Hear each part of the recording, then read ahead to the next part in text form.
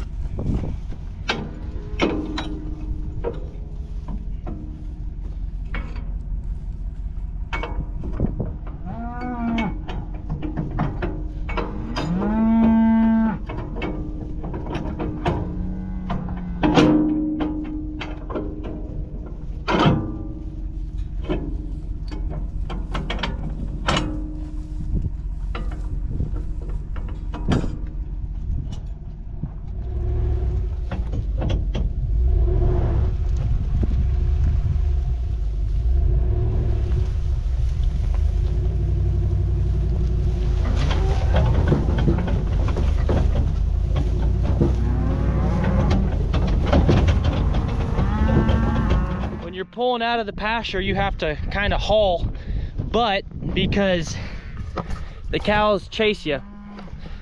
So we'll close this gate, run back to the house, fill her up, and bring her back.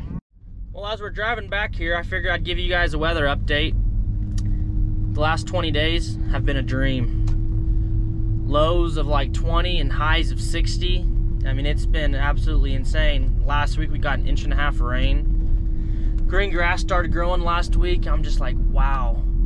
I hope this isn't the fall spring and then in a month we get a lot of snow and a lot of cold. Hopefully that's not the case. Hopefully it stays kind of like this. The 14-day forecast is the same thing. No snow, it says, and so I'll tell you this, I am not complaining at all.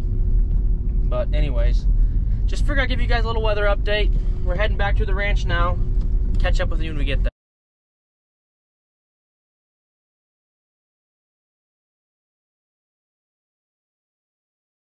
All right, so we got her full. Got a new brome bale, a new alfalfa bale. So these sedan bales that they're not really chewing on a lot, they'd rather eat that CRP grass out there.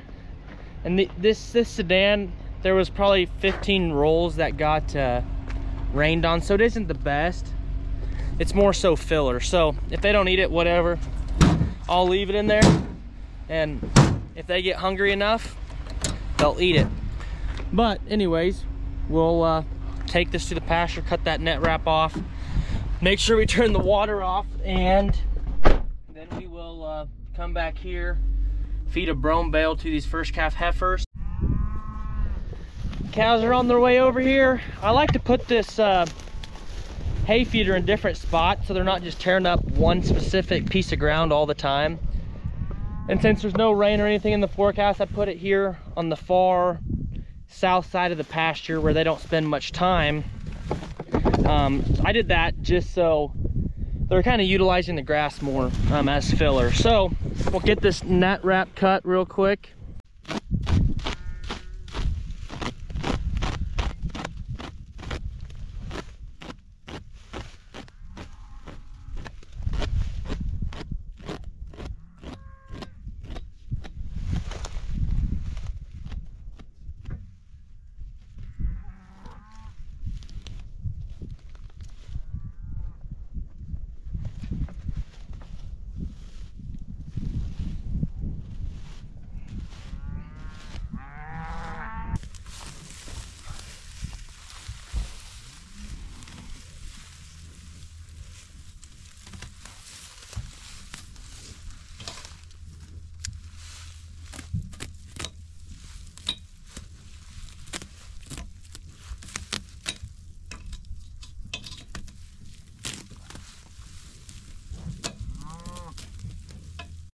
Got all that net wrap off.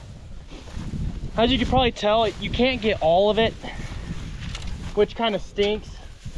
But once they finish all the feed and everything, it's easy just to pull it off because it just sits there on the bottom. As you can tell, they're gonna swarm it because they've never had it before. They think it's something brand spanking new. Try to shoo them to the other side a little bit. Yeah, they think something's crazy going on.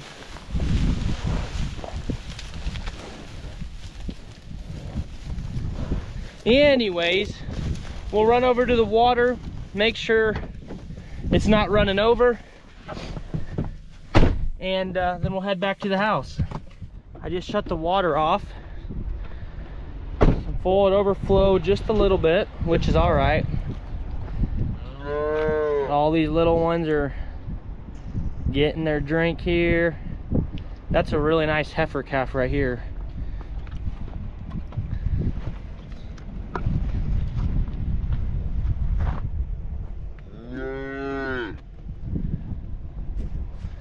Anyways, let's head back to the house and get a bail out for those first calf heifers.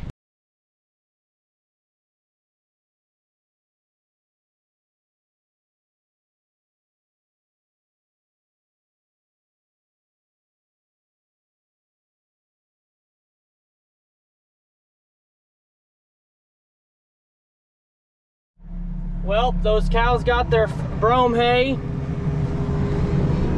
They should be happy. I usually just been giving them a flake or two at a time, but feeling generous today. Anyways, I think before we wrap up this video, I'll show you guys me getting those bottle calves out of the barn. Give you guys a little tour of them, and then we'll probably end it there. So, meet you guys at the barn where the bottle calves are at. So I've done some reconstructing of the pens. Gave the weaned calves, which they're not weaned yet, they'll be weaned in 2 more days. I've been giving them 1 bottle a day. But what I'll do is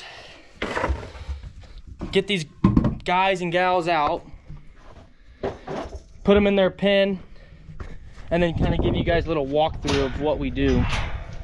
Come on, big boy. Okay, I got him out. We'll walk him over here to his spot. I've been putting him in this little second spot. So kind of what I decided to do, I only had 3 pens out here, but I'm gonna try to get a few more calves, so I ended up putting 1 more. Come on, big boy. He hasn't quite figured out what he's supposed to do. So he's in that pen right there. We'll go grab the other 2 and get them out here. This little calf here usually always follows me. We'll see if she does it today. She's been here just a little bit longer than the rest. I got her, geez, maybe. Let her out here.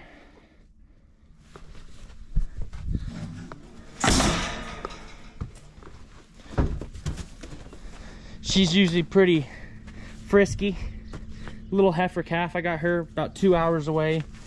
I'm just a guy online. Come on, let's go. Okay, she's in her pen. Sorry guys, usually it works better when they follow you. They must be camera shy, because every other time they always follow me. But anyways, we'll grab this last little heifer. I got her from the same place that cow prolapsed at. She was a twin that same day, and she's very small, so I just carry her out. So there you have it, folks. Little heifer calf, bull calf, heifer calf. I try to put them outside every day. If it's gonna be cold, I don't. There's no reason to. Sunlight's important for them, but when it's super cold and it's cloudy and it's freezing, there's no reason to do it. But when it's sunny out like this, really no clouds, I take full advantage of it. Usually I try to leave one of them out here in this big pen, let them run around. I used to do that before I put them away. But show you this wean calf pen real quick. I made a little windbreak for them, facing the north and the west. Well, that ain't good. I must have left this gate open. I'm lucky those calves didn't get out and go intermingle with the big herd. Sorry, I'm jogging you around, tying her up right there. But yeah, I made this little windbreak for them, just because I don't bring them inside. If it's gonna snow or something like that, I'll bring them inside. But other than that, these calves are fending for themselves. They're probably close to 60 days old. Really healthy calves.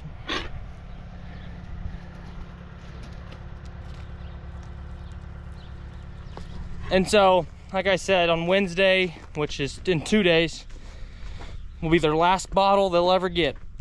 I've been giving them just one bottle the last 2 days. So I'm gonna do that about 5 days and then go ahead and wean them off. So there's the calves. Appreciate you guys watching. If you guys want any video in specific, day in the life, bottle calf ranching, let me know. I'm open to it. So appreciate you guys. Give me a like and subscribe. We'll catch you in the next one.